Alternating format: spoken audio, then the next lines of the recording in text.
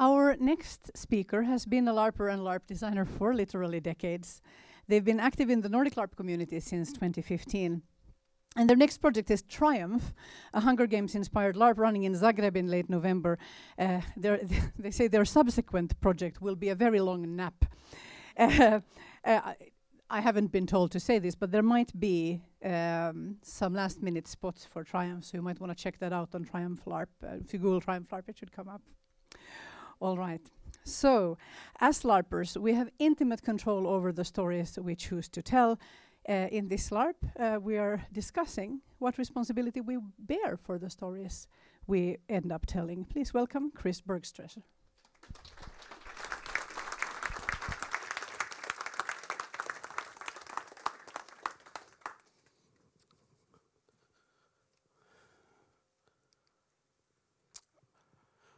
Okay, my name is Chris Bergstresser, and in a moment I'm going to raise a question.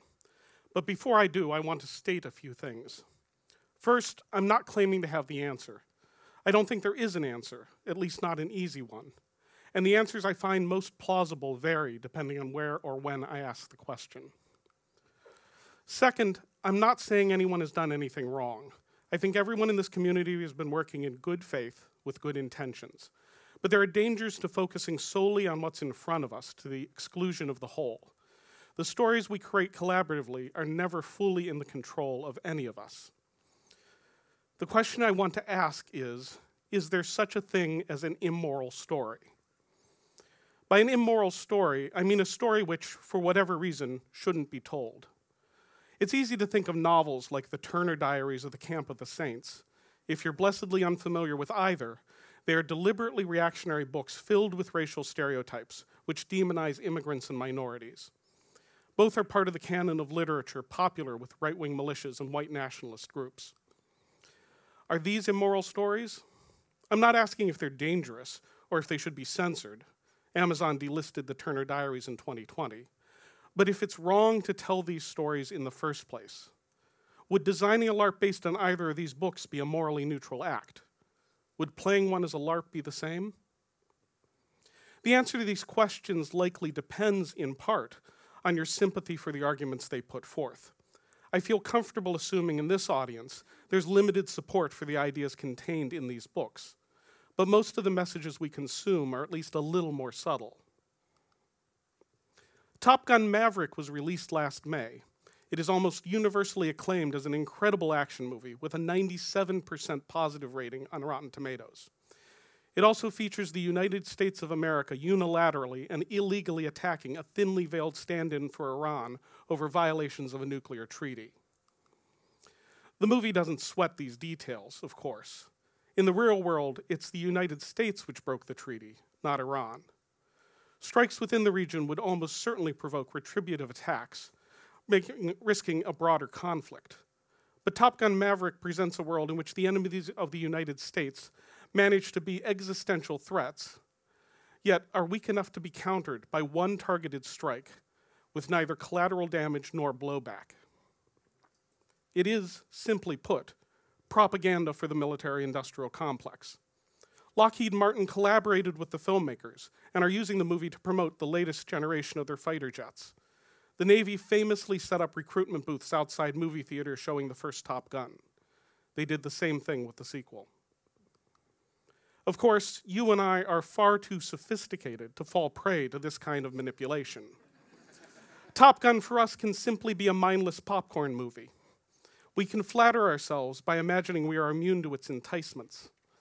But it's hard to ignore the companies spending millions betting we're wrong. Does that make the latest Top Gun immoral? I'm not sure.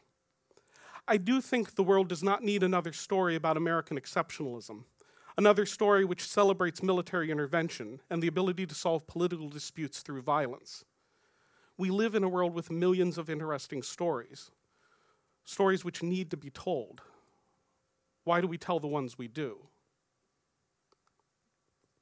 In my time as a LARPer, I've been a serial killer, a Nazi guard at a POW camp, an unrepentant adulterer, multiple vampires, a feckless Greek god, a cold-blooded military commander, a drug-addled mystic suffering from a psychotic break, and any number of amoral capitalists from CEOs to middle managers.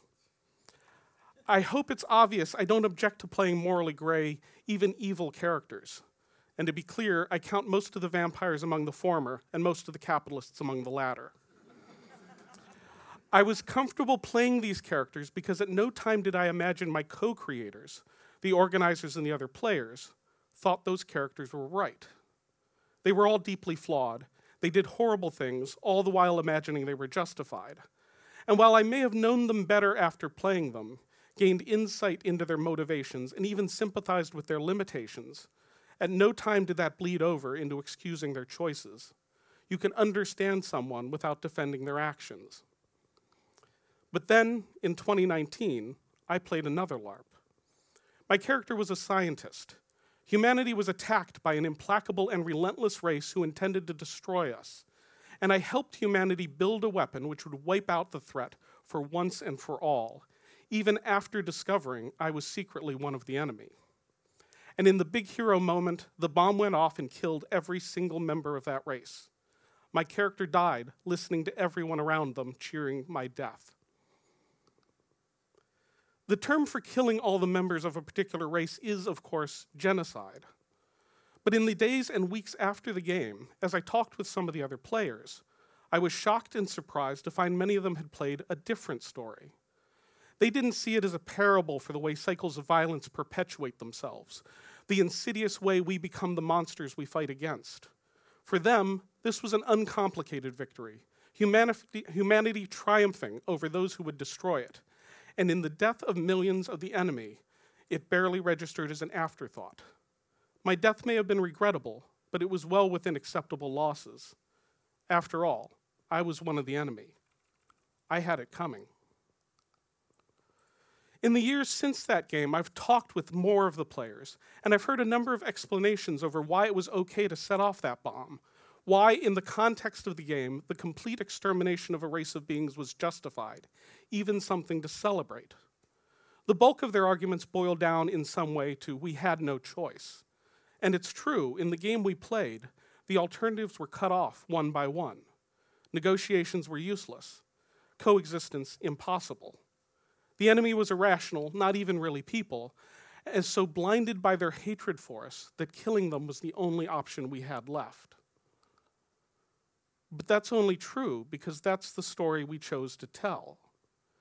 In the real world, right-wing provocateurs are telling the same story about real-world groups. They're mindless, barely even human. They want us dead, and they will destroy us given the chance. These are the stories told in the Russian media about Ukrainians, the stories circulated on reactionary social networks about immigrants. Just last month, Viktor Orbán endorsed the Camp of the Saints, saying Europe must not become people of mixed race. I don't think we wanted to tell that story. I think we intended to create something which felt like Top Gun. But that's the power of these narratives. They pull in all that baggage, all the hidden assumptions and implications. Was that story immoral? I know it makes me uncomfortable to have been a part of it. And it's not that I object to what happened. Art should delve into dangerous and uncomfortable subjects. But you can't tell the story of the brave, triumphant sacrifice of our heroic soldiers without also telling the story of the genocide which ensued. They're the same story. You have to recognize both. There are millions of stories worth telling in the world. The ones we choose matter. History is bursting with the stories of the winners, the bold conquerors defeating the barbaric hordes. If we choose to tell those stories, we must recognize they're inexorably tied to the stories of the defeated, the counter-narratives which pick apart the lies and omissions of the victors. It is critical at the end of a LARP to step back. We must abandon the limited perspective of our characters. Our responsibility as moral actors in an unjust world requires us to acknowledge the stories we chose not to tell, the perspectives to which we, as characters within the narrative, remained blind. Stories are powerful and seductive. They give us the tools to organize the world, to transmute the chaos into a kind of order. But we fall in love with our stories. For that reason, we must choose them carefully. We are accountable for setting them loose in the world. And I think most days, that's the answer I settle upon. The stories are not in and of themselves immoral, but the ways in which we enact and embody them can be. LARPs are unique in that they are so intensely collaborative. They are built collectively. They can tell many stories at once, both grand and modest, comic and tragic, petty and profound. We all share responsibility for the stories we tell within them. Let's make them good ones.